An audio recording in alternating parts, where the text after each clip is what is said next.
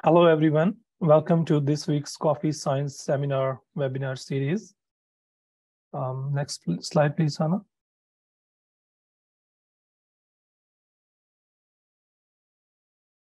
So our today's presenter is Dr. Hannah Siddle, and she'll be presenting about why we need genetic diversity in immune system. Next slide, please.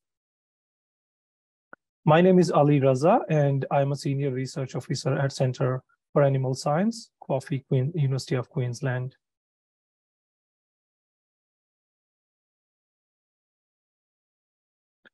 At the University of Queensland, we acknowledge the traditional owners and their custodianships of the land on which we meet. We pay our respect to their ancestors and their descendants who continue cultural and spiritual connections to the country. We recognize their valuable contributions to Australian and global society. Next slide, please. I would go through the housekeeping. Today's seminar will run from 12 to 1 p.m. And after the presentation, we will hold a question and answer session. So you are welcome to submit your questions throughout the webinar. And please use Q&A options down the bottom of your screens, not the chat. And we will discuss all the questions at the end. Next slide, please. Our today's speaker is Dr. Hannah Siddle. Hannah is a research fellow at the Center for Animal Science, Queensland Alliance for Agriculture and Food Innovation. Hannah completed her PhD at the University of Sydney, investigating the evolution of highly polymorphic major histocompatibility complex genes. She then joined an NHMRC CJ Martin fellowship at the University of Cambridge, working on immune escape in transmissible tumors. In 2013, Hannah took a lectureship position at the University of Southampton. During this time, she won the Julia Bodmer Early Career Scientist Award from the European Federation of Immunogenetics. Last year, she moved back to Australia and started working with our group, with Professor Ala Tabor in Center for Animal Science on ticks and pathogenic bacteria. Next slide, please. Yep, and her today's topic is diversity in immune system. Over to you, Hannah. Thanks very much, Ali. Thank you for the introduction. And thank you very much, Coffee, for the invitation to talk to you about my research. So as Ali said there, I'm quite new to Coffee. I joined in August last year. And I joined Ala Tabor's lab, and I'm working alongside Ali as well. And the work that I'm doing with Ala is looking at molecular diagnostics for different pathogenic bacterial species, picking up some of the tick vaccine and other vaccine projects as well. But because that work is quite new to me, I thought today I would talk about some of the previous work that I've done. And hopefully you can see how some of the threads of that actually apply quite nicely to the work that I'm getting to do now. So hopefully it shows as well how you can move around a little bit in your career. You don't have to stay in the same area. So since doing my PhD, quite a long time ago now, I've worked on quite a few different species. So I was lucky enough to work on these cute little guys. So this is a tammar wallaby. So that was some of my PhD work. I also worked on some American marsupials as well. So this guy, not so cute, is the opossum. And I think you'd have to say that the Australian marsupials, we get the cuteness factor a little bit more than the American ones. I've also worked on chickens, which was in some of my postdoctoral work. And more recently, I've been working on the Tasmanian devil, which is the story I'm going to mainly talk about today. And now I'm also working on cattle, which has been really interesting as well. So one of the threads that has stayed the same throughout all of these different species is that I've always been really interested in the host pathogen interaction, and in particular, how genes in the immune system underpin this interaction and how important genetic diversity is for the immune response. And this can play into things like vaccine design as well. And the genes that I've spent a lot of time working on in my career are these major histocompatibility complex genes, or MHC for short. So the host pathogen interaction has always been really interesting to me, because it is kind of like this Red Queen in Alice in Wonderland. So the Red Queen has to run faster and faster in order just to keep still where she is. And we can apply that to the host pathogen interaction, where both are trying to get the upper hand, both are evolving over time. And we can apply this to how that can work in real time and in evolutionary terms. So just in this schematic here, we've got a phylogenetic representation down the bottom, and it's been very simple terms showing how we can have a pathogen density in a scenario where the pathogen has the upper hand over the host immune response, and we have very few host immune cells that can actually recognize and respond to the pathogen. But over time, we get genetic mutation, we get evolution, and at some point, we may get the host actually getting the upper hand over the pathogen. And the number of immune cells that can identify a pathogen and respond to it increase, and pathogen density decreases. And this changes then, of course, then over time as we get this battle for supremacy between the pathogen and the host. Now, some of the genes that are really important for underpinning this arms race are the MHC genes. And the reason for this is because that they encode molecules that actually drive the T cell response to an invading pathogen. And that could be a virus, it can be a bacteria, it can be a parasite.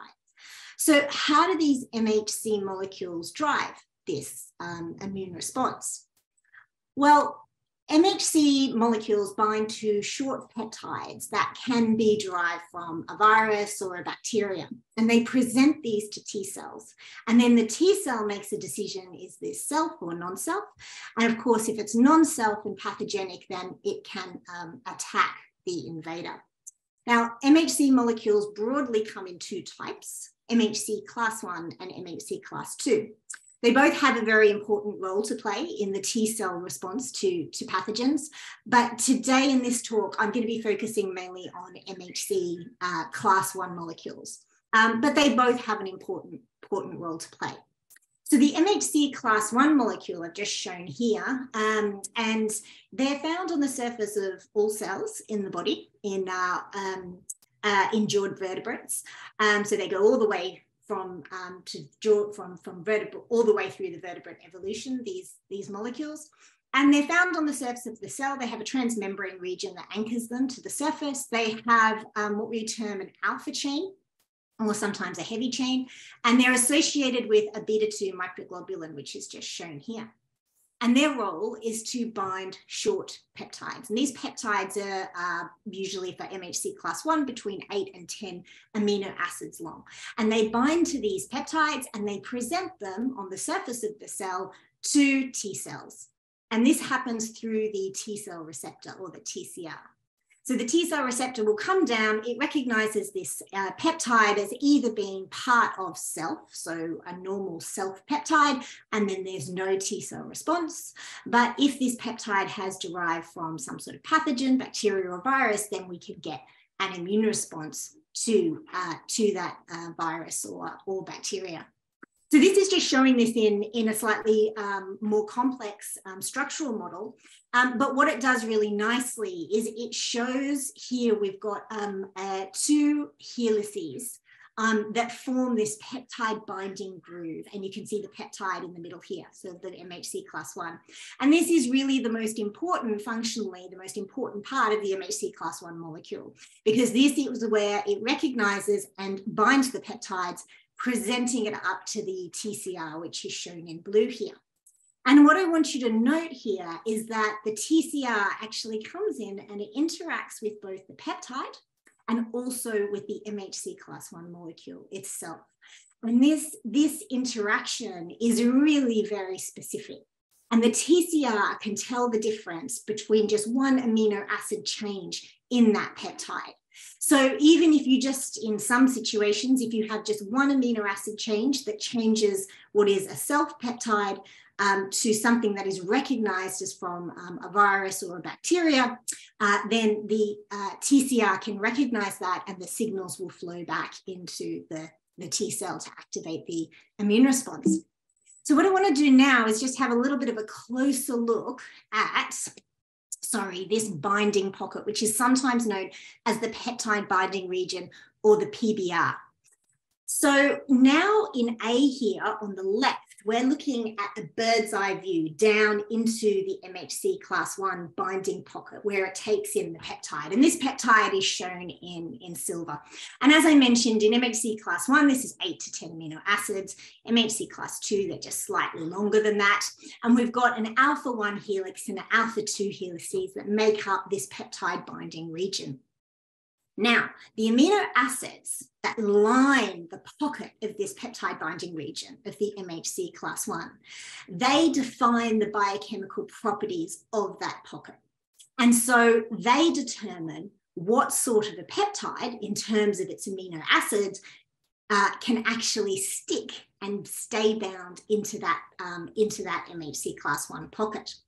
So we often term the sequence of amino acids that particular MHC class 1 likes to bind to as the peptide motif.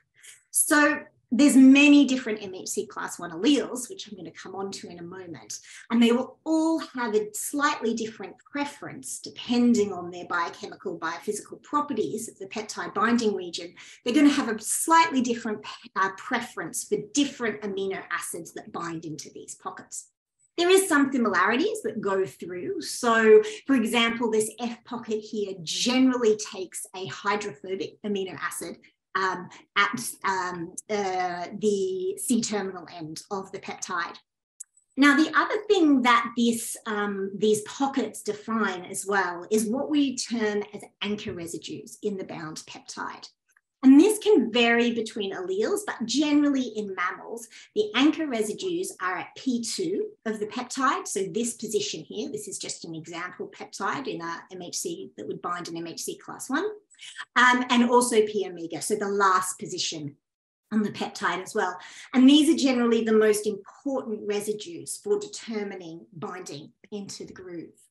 So this is an example of how we sometimes represent these peptide binding motifs. And this is an example from a cattle MHC class 1 allele. And you can see that for this particular allele, it's similar to most other mammalian in that it prefers a particular residue at P2 and a particular residue which is hydrophobic at P omega at position 9 here. So once we have an understanding of what the biophysical, biochemical, or structural properties are of the peptide binding region of the allele that we're interested in, and then we have an understanding of what perhaps viral peptides are available, we can start to make predictions about what peptides will bind to particular MHC class 1 and class 2 molecules. And as I'm going to get into a little bit later, this can be really valuable for then predicting which virally or bacterially derived peptides are going to stimulate the highest level of immune response, because they will be the strong binders, because we can start to measure the binding affinity.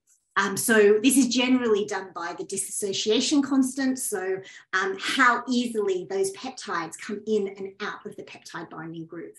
So this is being studied empirically to get measurements of the KD values, but we can also then start to use that using some algorithms to predict what these affinity measurements are going to be for different peptides and different alleles.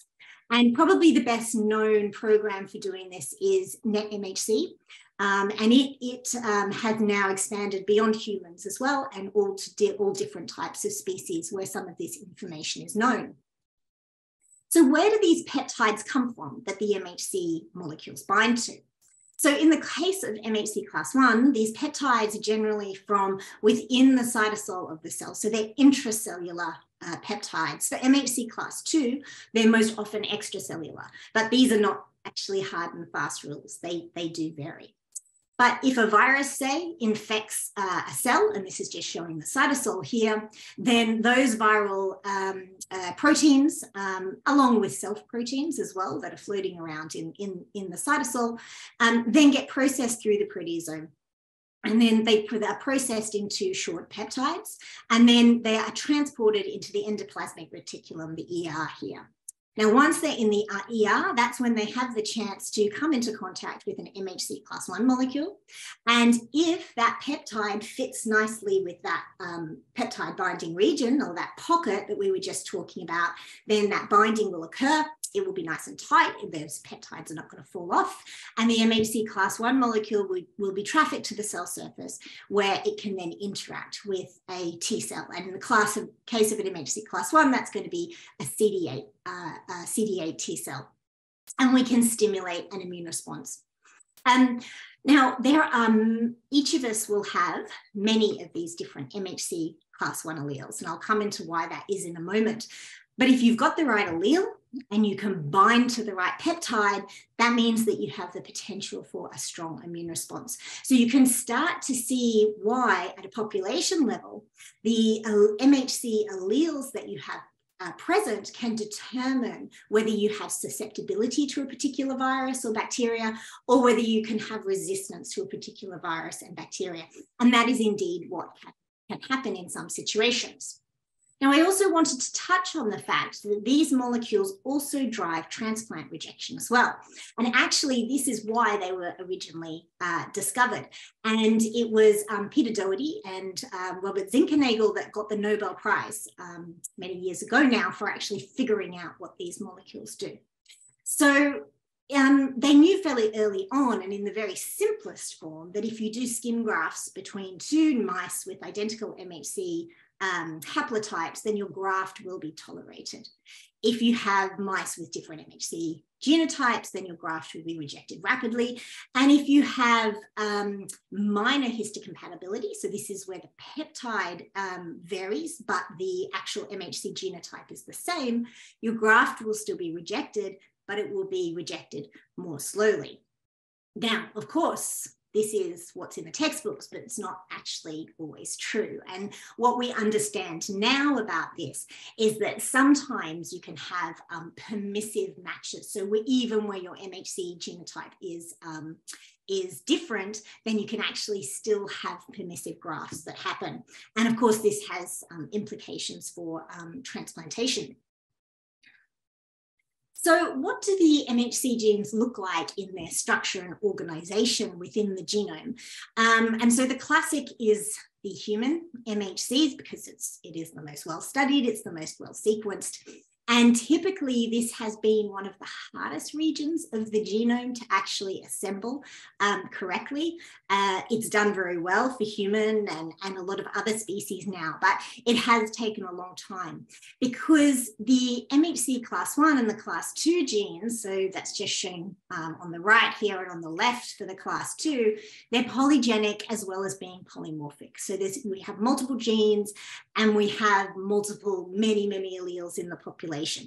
So it can be very difficult to assemble these regions, and long-read sequencing is making big inroads into that now for obvious reasons. I'm not going to talk about the MHC class 3 region today. And every species does this organization differently. And essentially, this is because the MHC region, although it's really central to the immune response of jawed vertebrates, it's also been under quite intensive selection because of its role in pathogen dynamics. So every species seems to do this a little bit differently.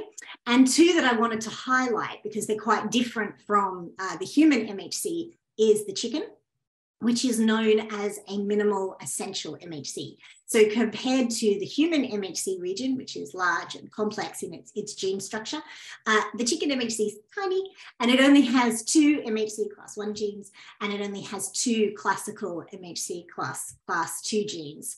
as well. So it's known as the minimal essential MHC. And interestingly, chickens do have some really stark resistance and susceptibility to particular pathogens based on the MHC alleles that they have. So whether they could do with a little bit more diversity there remains to be seen. The other one that's interesting is actually cattle, because cattle is a little bit of a nightmare in the MHC region, because they generate additional diversity by varying gene expression between different individuals. So you can have different genes that are actually turned on, switched on through expression in different individuals in a population. So they're not just generating diversity through having multiple genes and then having many, many alleles, but they're also generating diversity by turning these genes on and off depending on the individual, which is really interesting. And wallabies that I mentioned earlier on, and in particular the Tamar wallaby, they have a very dispersed MHC class 1. So their MHC class 1 genes are dispersed across multiple chromosomes, which is quite interesting. But all of this means that there is quite rapid evolution in this region. And it means that we see few true orthologs, or we can't see the orthologous relationships between MHC genes between species. And this is just basically because they form these species-specific clusters, because each species, and even at the population level, are responding to different pathogens in slightly different ways. So we see this really rapid evolution. And the last thing I wanted to say on this is I've mentioned that we have vast numbers of MHC class 1 alleles, and that is certainly true in humans. So I've put the title here that MHC gene diversity increases with sequencing power. Of course, the diversity doesn't increase, it's always there, but our ability to detect this genetic diversity has increased exponentially. And that came along with, you can see here, we've got the number of alleles in the human population and the year, and you get an explosion around the time that next generation sequencing really becomes mainstream and something that people are doing all the time. And we get this ramping up of the number of alleles, MHC class 1 alleles that are in the population. And we're up to over 24,000 now, MHC class 1 alleles in the human population. MHC class 2, a little bit lower. But this system generates diversity in different ways as well. And if you want to have a look, this is a really great resource. This is the IPD MHC, and they provide the nomenclature and a repository for all of the MHC class 1 and class 2, and that's across species as well. So for example, you can go in and you can have a look at different bovine MHC. So you can see there's 19 genes and we're up to 739 alleles across those. And that's just in MHC class 1. Of course, it's a drop in the ocean compared to what we have for human, but there's a lot more effort that goes into sequencing the human populations, which of course are very diverse. Okay, so what can we do with all of this now? So I mentioned before that obviously with whether you've got in a population an MHC class 1 that can bind to a particular viral or bacterial peptide, and that can determine whether the individual can respond, or the population as a whole can respond to a particular pathogen. And so there is selection for diversity, and the alleles that you have can determine resistance and susceptibility in some cases. But the other sort of direction that this is going in is to be able to design peptide vaccines that are really targeted to a particular MHC class 1 alleles or class 2 alleles that are present in a population.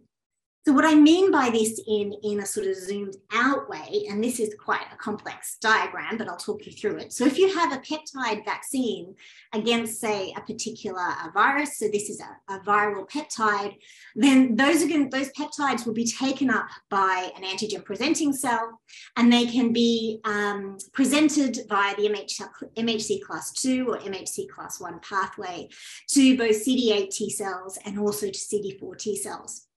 And in this way, we get activation of the immune system, and then B cell activation, antibodies, and hopefully high levels of immunity. And rather than just taking your viral genome and sort of randomly taking different peptides, if you know something about how those peptides will bind to particular MHC class 1 and class 2, then you can start to target your vaccines in this way. But to be able to do this, you need to know something about the system that you're working in. So you need to know, and I've just put these as bullet points here. So you need to know what MHC genotypes are present in your population, and even better, which of these are actually expressed to make sure that they're being expressed, because as I mentioned, in cattle, not all of these will always be expressed. So you need to know what alleles you have, essentially, and haplotypes. You need to know what the favoured peptide motif of these different MHC class 1 and class 2 are as well. So I mentioned before that each MHC class 1 is going to have a particular peptide motif that it favours. You need to know what this peptide motif is. You need to know what the pathogen peptides are. In the situation of a virus or a bacteria, or, well, particularly in a virus, if the genome's smaller, it's easier to chop this up into potential peptides that might be immunogenic. But in the case of anti-cancer vaccines, for example, this can be much more complex, which I'm going to come on to in a moment. And we need to know which of these pathogen-derived peptides will fit the binding groove best. So this can either be done through structural experiments of looking at how the peptide binds to the MHC class 1, or through some of those algorithms that I mentioned before, where we can make predictions based on this. Okay, so I'm going to switch tack. I know that was quite a long introduction. But I'm going to talk a little bit now about how I've applied some of these elements to particular diseases in the Tasmanian devil. Most of you will know what a Tasmanian devil is. It's a marsupial species, and it's found on the island of Tasmania. There is introductions back into the mainland, but it really came to prominence about 20 years ago now because of a devastating transmissible tumour that had emerged in the population, and the population was essentially nosediving because of this cancer that was spreading. Now, what I mean by transmissible cancers is that these are tumour cells that pass between different individuals in the population. So this is not caused by a pathogen like a virus or a bacteria, but the cancer cells themselves are the pathogen.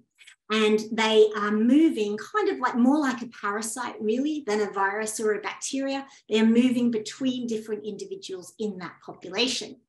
Now, the Tasmanian devil is not alone in having these tumours. There's also numerous transmissible cancers in bivalve, species of bivalve, so mollusks, and they're known as bivalve transmissible neoplasms. There is the canine transmissible venereal tumour, or CTVT, which is the oldest cancer in the world. It's about 10,000 years old. But the Tasmanian devil does have the dubious honour of being the only species where two independent lineages of transmissible tumour have emerged. And we term them devil facial tumour 1 and devil facial tumour 2, DFT1 and DFT2. Now, when we think about cancer and the immune response, we come actually back to a host pathogen interaction again. So the Red Queen pops up again. And this is because I just wanted to reinforce that actually tumours interact, even in single organism tumours, they interact with the immune system in much the same way as a pathogen. They try and escape, the immune system tries to target them. And they generate diversity, they generate subclonal diversity, which is represented here in this diagram with different coloured dots. And as those mutations develop, that may give particular sublineages the ability to metastasize to new organs. And in the case of our transmissible tumours, we see that metastasis as that tumour cells move into the next individual. So that's kind of like a metastasis, but into a whole new individual. This can also, these mutations can then also give those tumour cells the ability to escape from the immune response. So these transmissible tumours, we think, pass by biting in the Tasmanian devil. We don't actually have empirical evidence of that, but the tumours, which this is what they look like when they're quite advanced, they're pretty nasty, and they do occur predominantly around the face and the neck. And the devils bite each other predominantly around the face and the neck over food and for mates. They're not the nicest animals around each other. But unfortunately, after the cells embed, we know that within 6 months to a year, the tumours can look like this. They become very large, very ulcerated. They inhibit the ability of the devils to feed. They lose body condition, and the tumours do have very high mortality rate because there's very little immune response that occurs to them. They are completely different genetic lineages, so they emerged in different individuals at different times. DFT1, we think, is about 25 years old. DFT2 is much younger. It was only discovered in 2014. Interestingly, though, they both derived from Schwann cells, Schwann cell origin. And they have these morphological similarities. So this is just showing where geographically in Tasmania, the tumours emerge. So DFT1 in the northeast and DFT2 in the southeast. DFT2 still has a very restricted geographic distribution compared to DFT1. Now, I mentioned that they're very morphologically similar. They came from the same progenitor cell, a Schwann cell, which is a type of nerve cell, but they are genetically distinct. They arose in different individuals. And this is just showing the karyotype of the tumours. So this is a normal Tasmanian devil karyotype up the top. And then we have the DFT1 karyotype and the DFT2 karyotype. And DFT2 emerged from a male Tasmanian devil, whereas DFT1 emerged from a female as well. So it's a little bit different.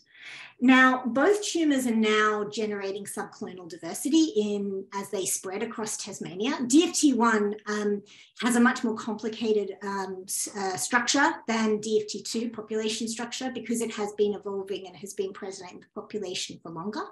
And DFT2 has a narrow geographic range. This is just showing a comparison of the DFT2 and DFT1, and this is using SNPs that were found across the genomes compared to host animals, and you can see how the DFT2 tumours cluster together and the DFT1 away from the host individuals. The DFT2 is now playing catch up to DFT1, and they do, we think, are actually competing against each other in the population as well as against their host. And while DFT1 has split into these very distinct clades, and we do see some evidence of extinction of some of these clades, DFT2 split early on into 2 different lineages. And has, it seems to be evolving and acquiring its genetic mutations faster than DFT1, but its population structure is still more simple than DFT1. So some work that I did very early on to try and get an understanding of why these tumours can pass between the individuals without an immune response was to start looking at the MHC molecules, because this seemed a very sensible place to start, and it was something that I knew a lot about already. And what we found early on was that the DFT1 cells, and here I've just shown a few different DFT1 cell lines, that they don't express MHC class 1 or elements of the MHC class 1 pathway. Oh, sorry. And if we do some flow cytometry on these cell lines, we can see that this is the gray is just showing the DFT1 cells that don't express beta-2M, which is a proxy for MHC class 1 in this case. But if we treat these cells with interferon gamma, an inflammatory cytokine, we can stimulate expression of MHC class 1. And this is just showing that this can occur in vivo as well in some histological sections. And this was actually a really interesting idea because it meant that, yes, DFT1 cells weren't normally recognized by the immune response. So there's no MHC molecules, so T cells can't recognize them. But we thought, is this a way that then we can stimulate the immune system to see these cells, right, by stimulating MHC class 1 and using this as a whole cell vaccine? I'm going to talk about that in just a moment. But in the meantime, DFT2 had popped up. And when we looked at DFT2, we assumed that it would not express MHC class 1 molecules either.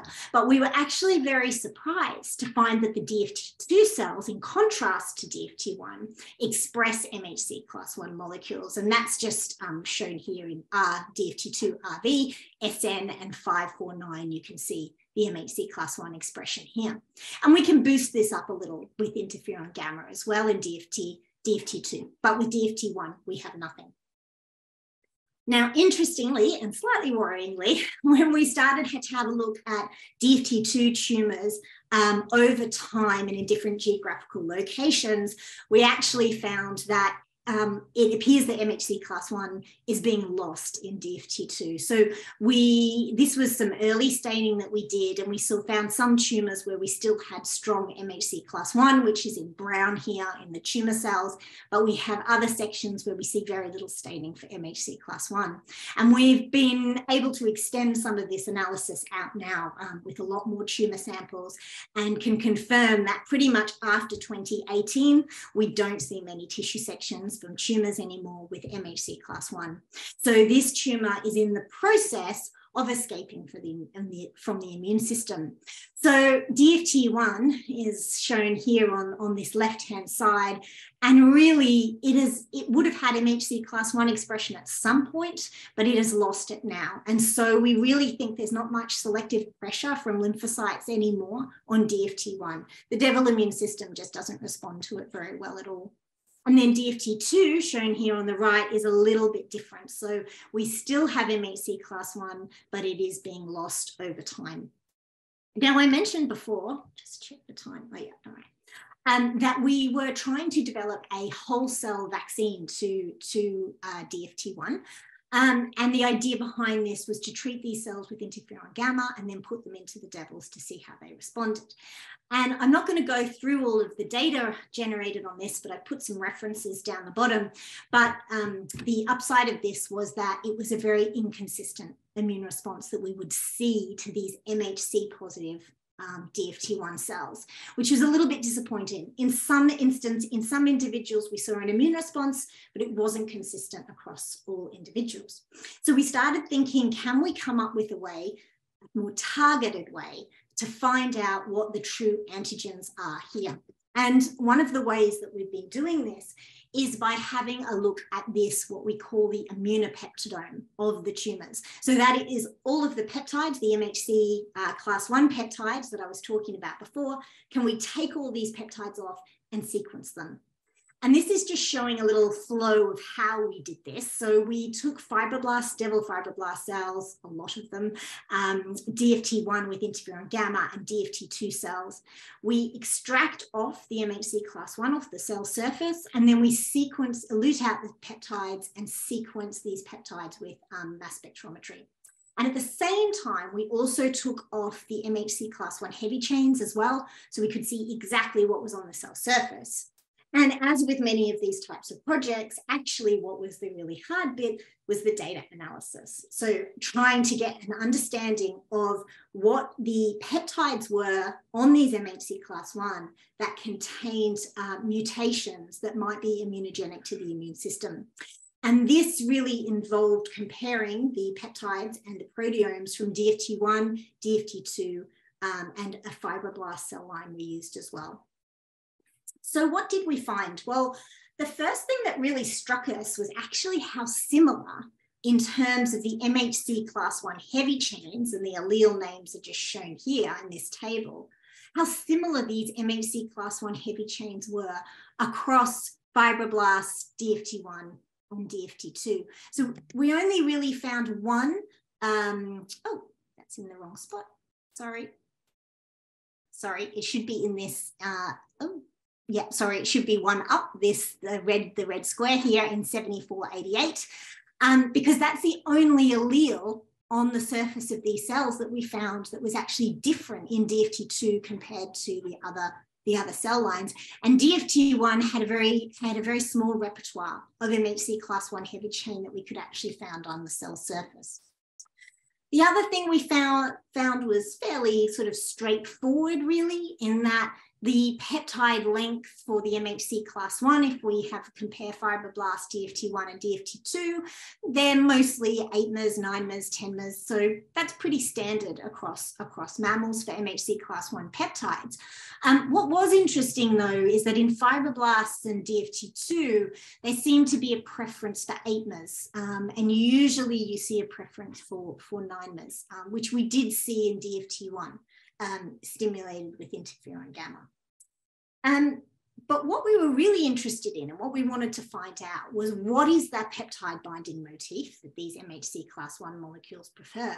And can we find peptide antigens that have mutations in them that are different or are unique to DFT1 and DFT2 that might be immunogenic? And so to look at this, I know this is not the nicest of slides to have a look at, but I just want to, this is just showing how we have we have fibroblasts here, DFT1 and DFT2. And on the left-hand side, we have all the 8 mers that we found in those MHC class 1, off the MHC class 1. And on the right-hand side, we have the 9 mers. And then we do a classification of whether particular amino acids are either dominant, so found in more than 30% of peptides, strong or moderate. And we do that for each of the cell lines. And the thing that jumped out of us is 2 things, really. Well, there was a hydrophobic preference at P omega, so P8 and P9. That's fairly standard for mammals.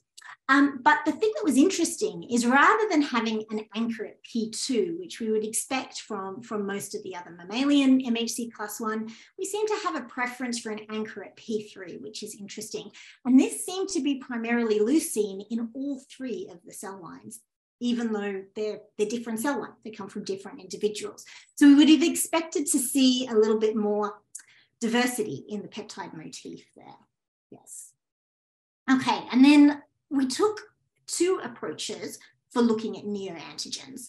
The first thing we did is we took the peptides and we looked at the expression level of their proteins between DFT1 and DFT2 compared to fibroblasts. And the reason that we were interested in this is because we wanted to make sure that if we discovered neoantigens, that they were peptides that were coming from proteins that had high levels of expression within these cells. And it would be even better if they had high levels of expression in DFT1 and DFT2. So we were able to identify some proteins that had high levels of expression and were giving us peptides on the cell surface. And when we looked at whether any of these had mutations in them compared to fibroblasts or allelic differences, if you like, or SNPs between these, we actually found a number of candidates, but only, unfortunately, in DFT1. So none of these had similar mutations in DFT2, which is perhaps not unexpected. It would be very difficult to find the same peptides coming up in DFT1 and DFT2. But these are the ones that we had identified as potential candidates going forward for vaccination.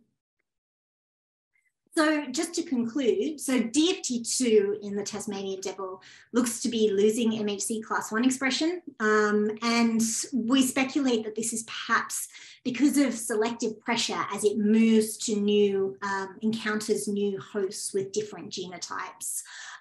This is a bit of a problem because DFT1 obviously lost expression of MHC class 1 before it was even characterized as a transmissible tumour.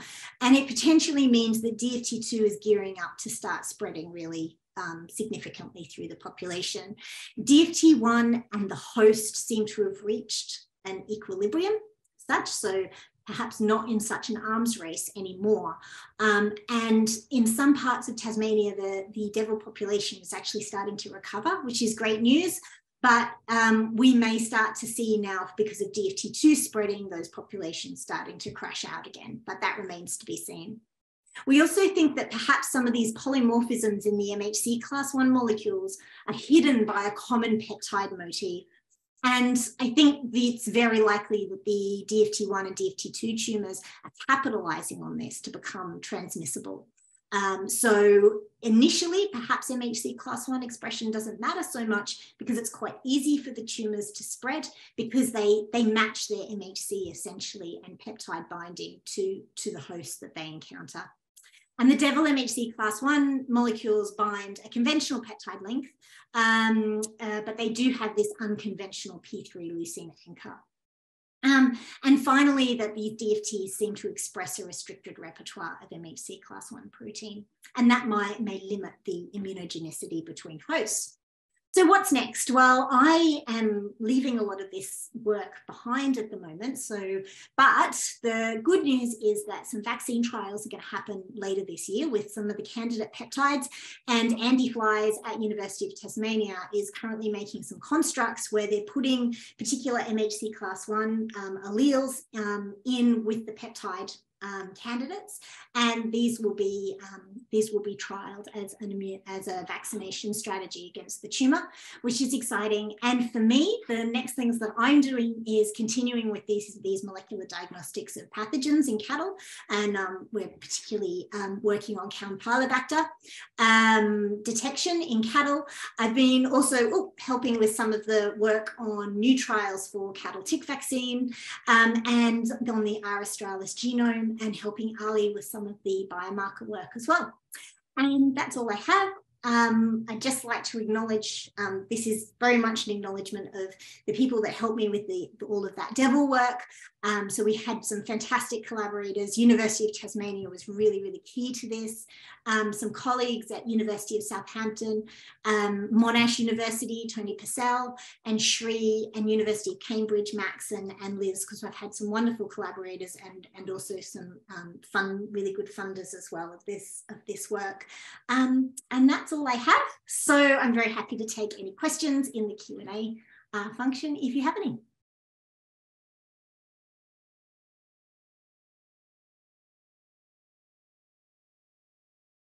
Thank you, Hannah. That was a really interesting talk, and a lot of new information about the Tasmanian devils and the immune response against the cancer cells. So do we have any questions? Yeah, so there's a question from John Harvey. I have some, is DFT1 and 2 spread through biting? Maybe Tasmanian devils bite each other often. And the second question is, what's the current approach for treating DFT1 and 2? Can a dual vaccine against DFTs be developed since both DFT1 and 2 share MHC class 1 alleles? Yeah, so that's good questions. So yeah, they do pass the cells through biting. No one's actually been able to find evidence. So you can often see the bite wounds on the Tasmanian devil's faces. So you can kind of see these wounds coming in. No one's ever been able to actually swab to see whether there are tumour cells in there. But it's certainly true that the tumours always occur around the face and the necks of the animals. So it would appear that they're embedding these cells in, and it does take some time for the tumours to develop. And then, yeah, a dual vaccine would be the dream. I think the idea at the moment is to see how this vaccine against DFT1 goes. And then maybe perhaps some more work could be done to find, we didn't find any appropriate peptides in DFT2. There's a better genome now than when we were doing that analysis. So I think it is possible to find something that works against both. Yeah. Thank you. There is another question.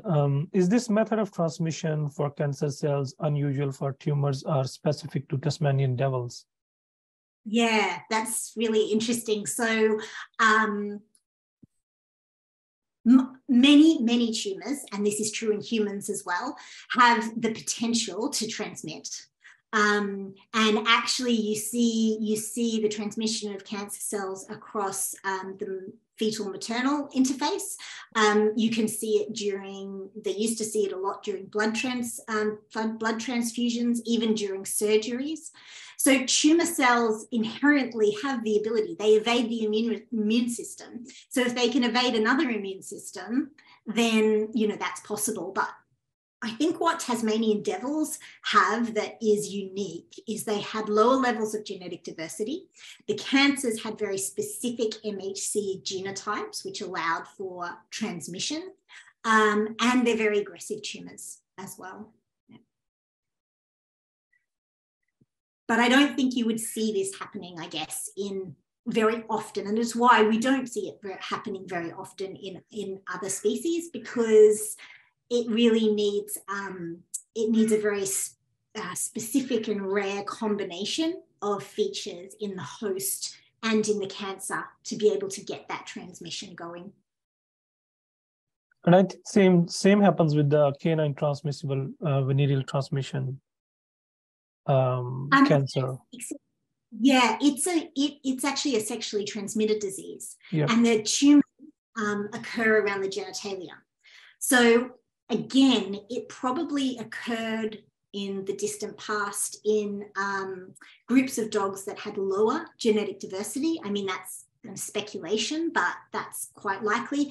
There was at one point, the exact time of emergence of CTVT is not really known, but it perhaps happened in wolves or in domestication of dogs, perhaps where genetic diversity was then reduced, and it got a foothold.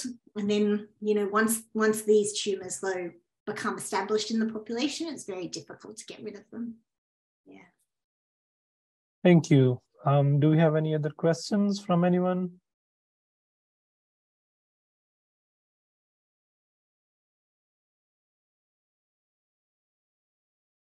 Yep, nothing in the chat. Yep, so I would like to ask one question, Hannah.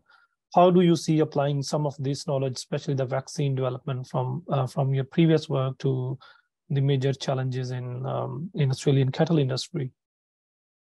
Yeah, well, I think that's a really interesting idea, and I guess in the introduction, some of the algorithms that now are available to be able to match particular pathogenic peptides to MHC alleles, and this is starting to be used a lot in the agricultural space as well, so in cattle, in chicken, and so I think we're going to see a lot more of this in terms of vaccine design and to improve vaccine strategies to be able to match particular peptides to particular MHC.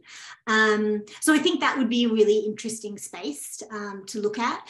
The other thing as well is that it has been a little bit difficult, particularly in cattle that has a very complex MHC region. So the actual organisation and structure of the MHC in different breeds of cattle has not been very well defined, but the long read sequencing has changed that quite a lot. And there's been a few papers recently where they've been able to redefine the particular haplotypes in cattle. So I think that area will explode a little bit now, because with that new sequencing and with that new data on the genomes, it makes it a lot easier to do that kind of work. So I think that could be really interesting space for improving vaccine design.